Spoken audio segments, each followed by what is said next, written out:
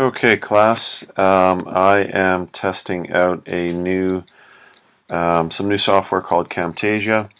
This is a recap of what we talked about in class today.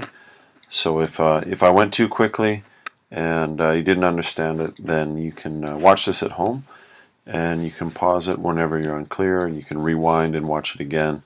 This was the introduction to our lesson today. These were the things that we were going to learn.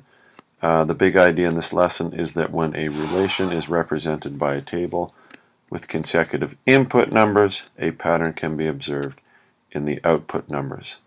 And as we first learned here, this doesn't make a lot of sense, the introductory, just yet. Hopefully by the end of the class it did become clear. When a relation is represented as a table of values, we can write the relation using algebra. Mini-Me was a little bit confused, so we started in, and this was our input-output table. And the first one that we did was relatively straightforward. As the input numbers are going up by 1, you will see that the output numbers are going up by 5. So the question here was, how did we get from each input number to the output number?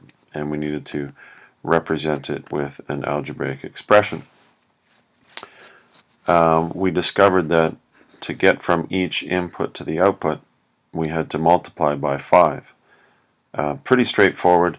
If I were to continue down with the input numbers, if I continued going lower and lower, say this wasn't a 5 but this was a 20, okay, it'd be difficult and a waste of time just to keep counting up by 5, so we have to find out how we got from each input to output. The question was, can you write an algebraic expression if input equals n? And we discovered that for each input number, if we put the input number in the place of n, we would get our output number. So by here putting 1 in the place of n here, 1 times 5, which would give us 5. Mathematicians like the shortcut, we write it as 5n. So that was relatively easy, but it became a little bit more problematic when we were going from input to output, when each time it looked like it was something a little bit different. We can't multiply the input by just one number to get to the output, so this kind of indicates that there are two steps involved. In this one, I kind of tricked you. Instead of putting the 5 here, if this were 5, obviously the output would just continue up by 2 to make it 11. And we talked about not writing out what 5 would be, what 6 would be, 7, 8, 9, 10, etc., all the way up to 20. That would be a waste of time. So the same thing here, we need to try to find out how we got from input to output. And you might have recalled, to do this, the answer here was 2n plus 1.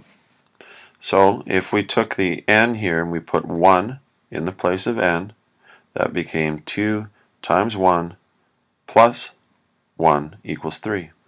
If I put 2 in the place of n, that became 2 times 2 is 4, plus 1 gave you 5. So many of us recognize this. There was still quite a handful of us that didn't quite see the pattern. So we tried to make things a little bit simpler. Here again is the input-output table. This is a different expression that's represented. And again, I put down a 20 here just to kind of make life a little bit more difficult. Again, to get from the input to the output, we notice we can't multiply each input by a certain number to give us the answer. Here, if we multiply 2 times 2, we get 4. But if you multiply 3 times 2, you don't get 7. So again, it indicates that it's a two-step rule, and we need to figure out what that question mark was at the bottom. So I can show you the answer here, and I'm going to slow things right down. Again, if you put the input number in the place of n, this first line, 3 times 1, which is 3, minus 2 equals 1. That gives you the output. Let's test it for 2. If you put 2 in the place of n, it becomes 3 times 2 is 6, minus 2 is 4. So that's correct. So if we jump down to the 20 here, we put 20 in the place of n, that becomes 3 times 20 is 60, minus 2 is 58. So in a quiz situation, if I asked you what this was, the answer would be 58. So the question becomes, how do you teach this? You either recognize it right away, or you don't. It is a case of trial and error, although we found upon taking further investigation there is some method to it. So how did we find out the answer? How did we find the expression of 3n minus 2? So we figured out on each output, if we go down from one level to the next, we're always adding 3. We add 3 again. 7 plus 3 is 10. So when that happens, when the output table goes up by 3 each time, the expression for the output must contain 3n. So you're going to be doing multiplication by 3, but obviously here you're not just multiplying by 3, there's another step involved. And many of me thought this was revolutionary. So moving on, when you multiply each input number by 3, you're always going to get 2 more than the output number. And this is what we showed in class here. So we recognize it's going to be 3n, so 1 times 3 equals 3, and 3 is 2 more than the 1. So we do the same with the 2. 2 times 3 is 6, that was 2 more than the output number. We continue going on, 3 times 3 is 9, which is 2 more than 7. 4 times 3 is 12, which is 2 more than 10. So what do we do now? We have to subtract 2 to get to the output. So remember it was 3n minus 2 is the expression. So in this case, if we asked you what the answer was here, we just placed for 20. We put 20 in the place of n. That became 3 times 20 is 60, minus 2 is 58. Our last one, just to kind of solidify what we learned, this was a different table. And again, we know that there's going to be 2 steps involved because you can't directly multiply one of these input numbers to reach the output number. There's obviously a second step. So if we go through the steps that we just did, what's the expression? Well, the output is always going up by what? By 4. We add another 4, okay, each time to the output number. So this will indicate that within the expression there's going to be each input number is multiplied by 4, which will give us 4n, going through the same. Oh, thank you, Mini-Me, this is making sense.